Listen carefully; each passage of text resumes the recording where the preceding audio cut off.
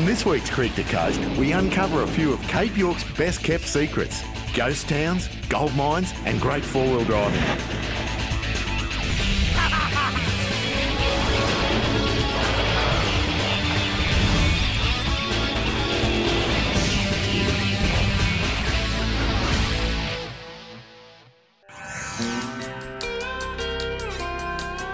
It's a mineral with a colourful history, an inert, inactive and for more than a few, intoxicating precious metal prized by fossickers, collectors and investors.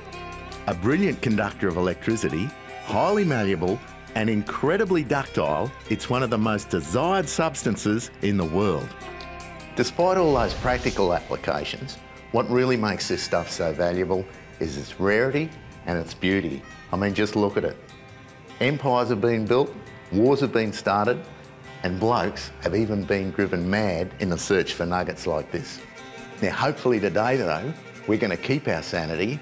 We're going to explore an area that's no stranger to this stuff. We're going to go for gold in Cape York. Righto, Glenda, tighten her up, mate.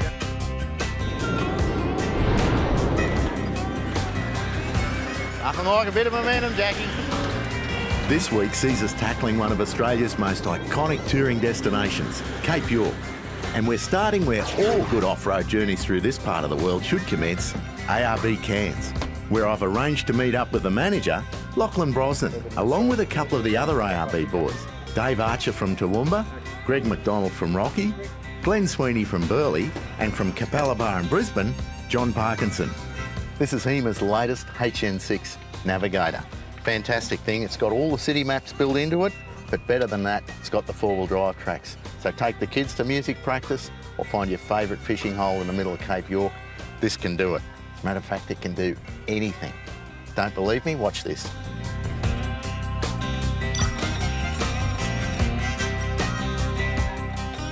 Our journey this week will take us north of Cairns through the legendary goldfield region of the Southern Cape. We're going back in time, following in the footsteps of pioneering gold miners through country that's remained relatively untouched for the last 100 or so years.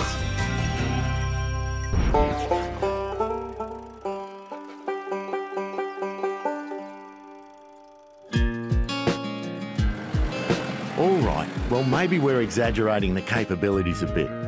But given we're going to be tracing gold history back a couple of centuries, we figured the Herberton Historical Village was the perfect place to start. It's a faithful recreation of traditional life in far north Queensland, where you can literally take a walk, or in this instance, take a drive through history. Lockie, I reckon we'll be able to fill up down here. Mate, you'd know how to use those Bowsers. What are you saying, they're old Bowsers? Well, I'm old. Back from when you and Adam were a boy, mate. Yeah. Of course, not all the history up here has been recreated. Heading north along the Mount Mulligan Road gives us our first taste of the dirt and our first glimpse of a Cape York ghost town. Though it was black coal rather than glittering gold that led to the boom here at Mount Mulligan, it's an example of the history on show by the side of the road if you're willing to head off-road in this part of the world.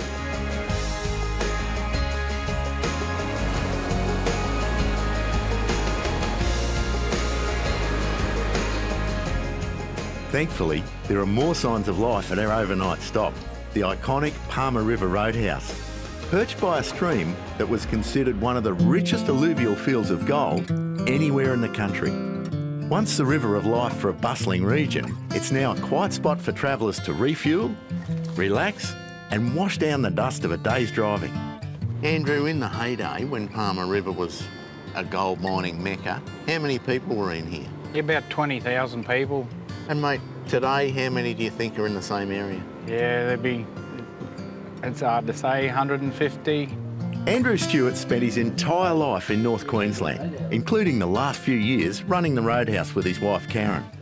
I reckon he's the perfect bloke for a place like this, with a sense of humour as dry as the countryside and a keen interest in the region's past and present. And mate, it's incredible. I mean, the Palmer River's just here, and there could be huge nuggets of gold buried in the bottom of it. No one knows if there is or there isn't. It could be. And there's blokes out everywhere looking for gold right now. Literally, yeah. There's quite a few people around, probably more than meets the eye. You're taking us to Maytown tomorrow? Yep. And mate, the chances of me finding a gold nugget at Maytown, are they like what, putting a $1 coin in a slot machine and getting the $50,000 jackpot, or what? Yeah. About the same? You're better off having putting $2 in the slot machine. After the break, we leave the beaten track behind in search of our fortune and a bit of fun in the Forbies, so be sure to stick around.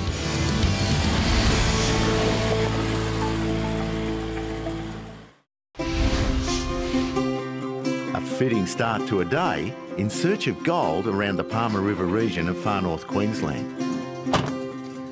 If you're considering a trip up this way, you need to base your plans around a couple of things: fuel availability and consumption. Diesel and unleaded, pretty easy to come by, but premium's out of the question. But regardless of what you're going to use, you need to have the range, and that's a long-range fuel tank, best way. This vehicle has got 270 litres capacity. That's going to give us about 1,400 kilometres worth of range, so we won't have to stop again this week. Andrew's kindly offered to run us out to Maytown, which was gold mining ground zero at the end of the 19th century. I'm with Lockie in the 70 Series Ute, which he's kitted out specifically for exploring the far north. John's also got his trusty Ute, which has plenty of Cape and Territory trips under its belt. Same with Greg's Cruiser Wagon, which has also seen its fair share of rough roads. Glenn's Ranger is the newest car in the fleet, fresh from a complete ARB rework at his store in Burleigh. It's getting a real baptism of fire this week. And who could forget Dave's old reliable short wheelbase Maverick, proving you don't need a brand new car to tackle a trip like this. Yeah, right, Joe. Just coming into Maytown here. Bit hard to imagine 20,000 people living here. When you look at this place now, a bit derelict and in its heyday. You're looking at the ruins of what was once a bustling community, which boasted a main street with 3 banks, a hospital and dozens of shops, 2/3 of which were run by Chinese proprietors who made up the bulk of the population. But since it was abandoned 60 or so years ago, this hub of commerce and industry has gradually been reclaimed by the elements, making it a surreal lunch setting, ironically at the site of the old bakery. So this is Leslie Street. Leslie Street, Maytown. Yeah, Maytown, mate. 20,000 people. Beautiful slate Lives gutters. around here, yeah. Mate, I can't believe it. It's just straight as a gun barrel. As good as the day was put in. And it is. Sure is, yeah. So and when they done it properly. Hard to imagine. And full of shops? Full of shops. Up to 30 pubs were here. 30? 30, yeah. So Be thirsty work morning then. it's hot enough weather, eh? Isn't it? Relics of the mines themselves are scattered throughout the area, telling their own stories of a once thriving industry powered by hard labour and raging furnaces. But it's incorrect to say that ghosts are the only residents left in the area. There are still privately run mines and a few roaming prospectors. Just out of Maytown, tucked in by the bank of the North Palmer, is where Frank Sapito has spent the last 2 decades carving out a comfy little oasis for himself as a modern-day miner. He's fresh back from a morning's fossick through the hills, and although these days he's got a bit more modern technology on his side, it's the same basic process that would have been going on here 100 years ago. Sometimes, okay, we explore and push out a bit further, try and find new areas. Like we go to places where, mate, white man hasn't even walked yet. We're the first ones ever there. And, okay, sometimes we strike it lucky and sometimes we wasted our time. There's no gold there. So, mate, we were at the Mount Louisa battery. It must have been 40-something degrees in the shade. There was an old boiler there running the rock crusher. Yeah, you're saying 40 degrees there. That, don't forget that's a boiler, so that, yeah. You know, you're putting in there firewood yep. in the middle of the day, so it must have been 60 degrees around that. And look, they were getting the gold, so again, there was something there to keep them interested, you know. Yeah.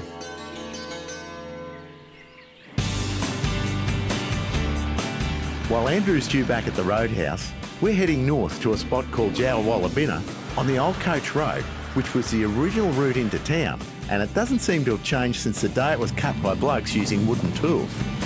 It's strictly 4-wheel drive only, a great opportunity to put the trucks through their paces.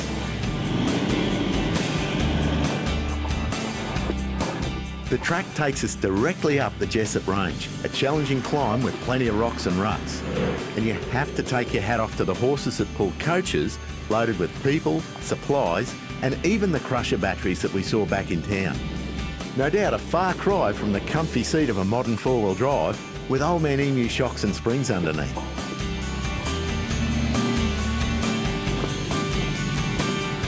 It's slow but steady going. That is, until we reach an obstacle which stops us in our tracks. As you can see, this wild track has got even wilder. We could give it a go, but we've got all the gear we need, tents, swags, food, everything laid on. We're going to make camp here and have a crack in the morning when we're all feeling a bit fresher. So stick around. After the break, you'll get to see us get up this track.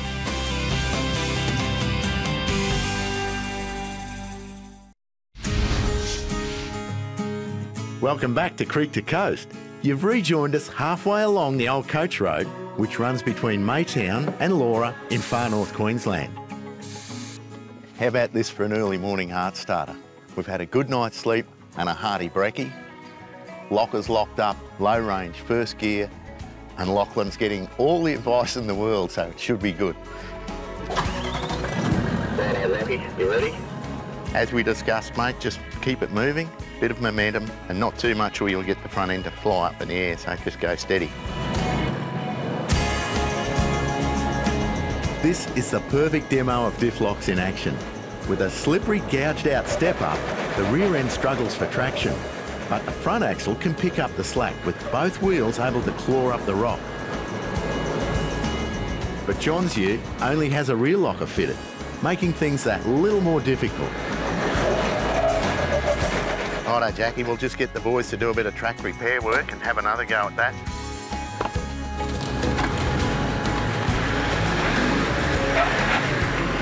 Nothing like a bit of momentum, Jackie.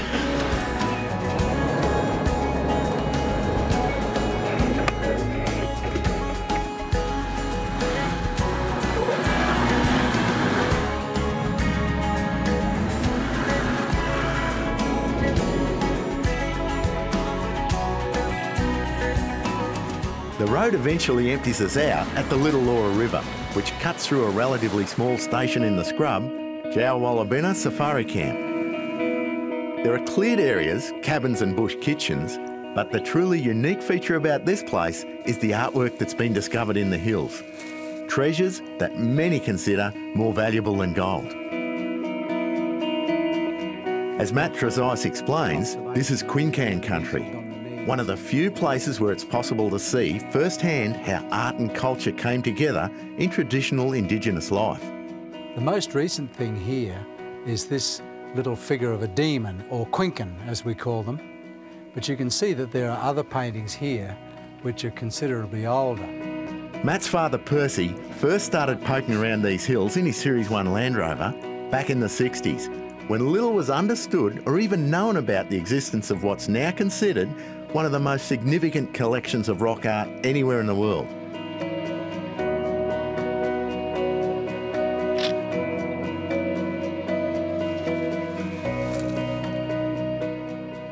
And how did he actually find the bulk of it? Yeah, well, he was a pilot. He would often divert a little bit on a flight from Cairns to Weipa, and he's marking them on a map. And then when he gets 4 or 5 days off, a couple of weeks later, into the Land Rover, drive up, camp for a few days, go walking with his mates, sometimes with us kids, and often camping by firelight, looking up at these amazing ancient paintings. Fantastic. So I suppose we all owe the Land Rover a bit of a debt as well. Yeah. It's a fascinating story. From early Aboriginal artists to the gold rush that forced most of them to leave the area, and the work being done by a family dedicated to preserving this precious history. Well worth a look if you're planning a trip up here. The next leg of our trek sees us rejoin the Peninsula Development Road, headed south to one of my all-time favourite watering holes. The Lion's Den Hotel has been welcoming travellers in this part of the world for well over a century. Originally built to service the local tin mine, nowadays it's become a must-see spot for four-wheel drivers either starting or finishing the nearby Bloomfield or Creb tracks. Well, after 3 days of dust and heat, nothing like a bit of greenery. Even better, we've got the most beautiful swimming hole down here and the Lion's Den Hotel right there for a cold drink and a hot feed. Can't wait. After the break, we head into the hills tackling one of North Queensland's most hardcore off-road trails, the Mighty Creb. So be sure to stick around.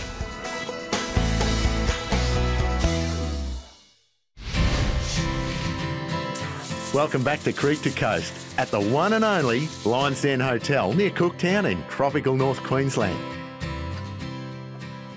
Today's going to be our hardest drive yet, longest one too.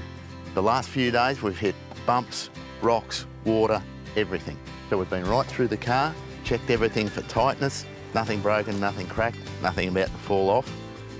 As you know, it's a lot easier to fix it here right now rather than on the side of the zigzag track later on today. How are we looking, Lockie? All good, mate. Beauty.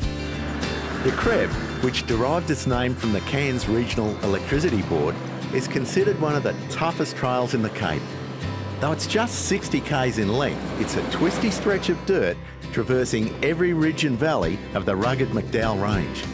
But what makes it particularly challenging is its surface, clay soil that is as slick as ice after the slightest of showers, which are pretty common in an area known as the wet tropics. Though our first obstacle comes from the complete opposite end of the scale. Far North Queensland at the end of the dry season, you can be sure there's going to be fires, and you can also be sure there's going to be trees across the track. We've got quite a good sized one here, but we've got all the recovery gear and a winch, and we're going to get ourselves out of trouble. With a winch installed and a good understanding of how to use it, it's easy to turn a major obstacle like this into a minor inconvenience. The Warn 9.5 on the front of Glenn's Ranger, teamed up with a well-placed snatch block, makes pretty short work of this roadblock. Well, a couple of months ago in the Vic High Country, we spent 2 days in sleet and snow, sawing and winching fallen trees. And I've got to tell you, here in the tropics, it's fantastic. All you got is a bit of sweat.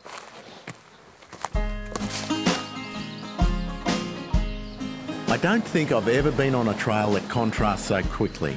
From dry scrub to lush green valleys. You can be driving in dust 1 minute and dropping into a water crossing the next. A lot of people think if water doesn't come over the bonnet, they're not going to have a problem. But in fact, most air is taken from behind the headlight, and that's where it gets into the engine. With a snorkel, the air gets in up there. And the only problem you're going to have is forgetting to wind up the windows.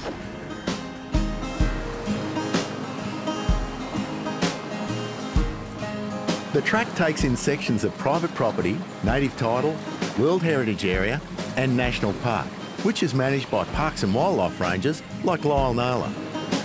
Lyle, the incredible thing I've seen is how fast it changes from this heavy timber and jungle scrub to sort of open nothing.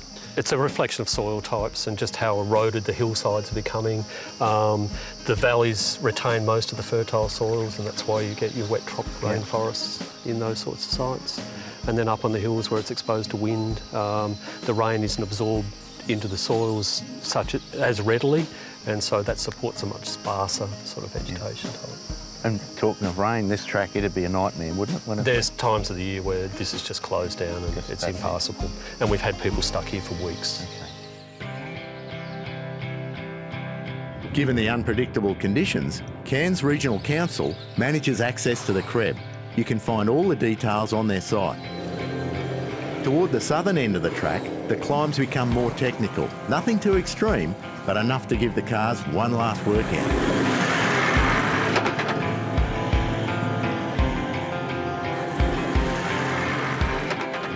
Well, the Creb track has a fearsome reputation, and you can see why. In the wet, it'd be absolutely impossible. The dirt finishes at the foothills of the range, but not before a final crossing of the Daintree River. Apparently, in full flood, it's a sight to behold. Today, however, the gentle flow is a perfect send-off to a spectacular week in the Cape. From glittering gold to lush green rainforest, it's been a trip that's included a bit of everything. And hopefully, you're feeling inspired to start planning an adventure like this for yourself. And if so, you need to start by getting the car sorted at ARB. Like all of us on this trip, most of the blokes in store have probably been where you want to go and know what you need to get there. Visit the website to find your nearest store for more information about suspension to snatch straps and everything in between. Sadly though, our trip's drawn to a close at a familiar landmark for plenty of four-wheel drivers, the famous Daintree Ferry. Although this ferry is the beginning of most people's off-road adventure, it's the end of ours. So if there's one thing I'd like you to take from this week's show, is that anyone with a four-wheel drive can tackle a trip like we have.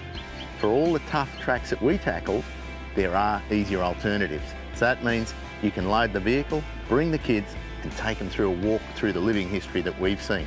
And they'll learn more in a week up here than they will in a year of visiting museums in Brisbane. So that's it from Creek to Coast this week. Next week, back with Scotty and the gang. See you then. Creek to Coast is produced in proud partnership with BCF. Boating, camping and fishing, this is living. We drive vehicles supplied and serviced by the Motorama Group.